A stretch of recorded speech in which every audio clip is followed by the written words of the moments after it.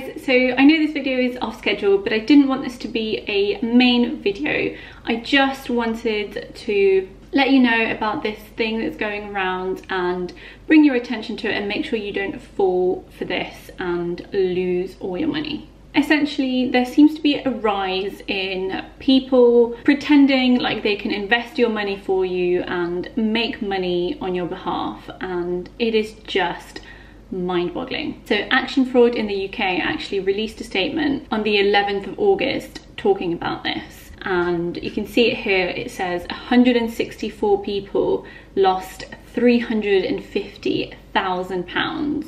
That's basically an average of just over £2,000 per person. Now, they talk about Instagram in particular, but this can happen on all the platforms. For example, I get a lot of comments like this, and honestly, I can't tell you how much time I spend making blocked words and deleting these comments and reporting these comments, but they're just bots, and sometimes they even like have a conversation between the bots. It's really bizarre. But they try to claim like, oh my god, this person saved me, and oh my god, this person made me loads of money, email them at this account or whatever. Or you get like Instagram accounts that I've seen before, and if I manage to find any others before I post this, I'll insert the screenshots here. But basically Instagram accounts that they refer to where people just say things like, you know, 100% guaranteed, we're gonna make you money, there's no risk in this, we're gonna trade Forex, all this kind of stuff. Just please, please don't fall for this. Do not send anyone your money. Doing things like Forex trading and CFDs trading and options trading, there is so much risk in it.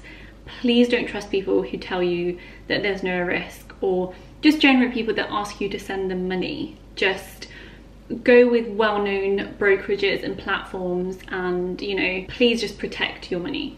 I've said please a lot, but I just don't want you to fall victim to these scams and then get put off investing and making a better future for yourself. So on the article, they've said that either people approach the victims on social media or people on social media approach them. So they'll have all these fancy accounts pretending like they make loads of money, and then people approach them and say, can you help me? And then they claim to only require a small initial investment that they would turn into loads of money. And then you see here they say, in reality, once the initial investment has been transferred, the victim is given a series of excuses as to why their money and profits cannot be returned unless more money is sent.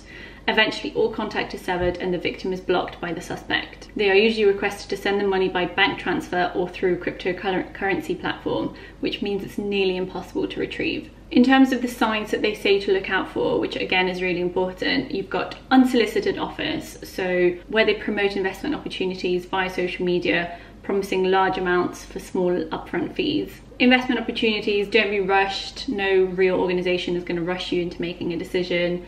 Seek advice first, speak to people about it, you know, your trusted friends, family members. If something feels a bit too good to be true, it probably is. And finally, the most important thing is to use the Financial Conduct Authority's register. If you do deal with any firms or individuals that aren't on the FCA register, you're not protected. Now, there's another article that they posted on the 16th of July, and this was actually, it was a similar thing, but it said that friends and family are unknowingly recruiting victims to fraud.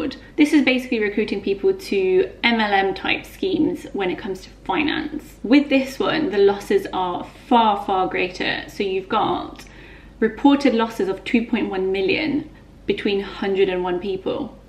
Do you know what that amounts to? That's £20,000 per person that's lost to these scams. And you're less likely to be vigilant because it's someone you trust. It's a friend, it's a family member telling you this is great, you should join. And you just don't question it as much. And it just makes me so angry. This is the most important aspect of this. You'll see here it says, the fraudsters perpetrating the scheme will sometimes pay some of the victims a little money as a way to convince them that this is legitimate, and to incentivize them to recruit other victims. So just because you've made money off a scheme does not mean it's legit. They will often produce authentic looking materials. So again, don't be fooled by fancy glossy materials. And they provide fictitious online trading accounts. This is really, really important as well. Again, the advice here is similar to what I've said before, but just be really vigilant. These are massively on the rise. I'm seeing so many social media accounts. I'm seeing so many bots on even my own videos, and it's just awful really, because they are taking advantage of people who may be in financial hardship as well.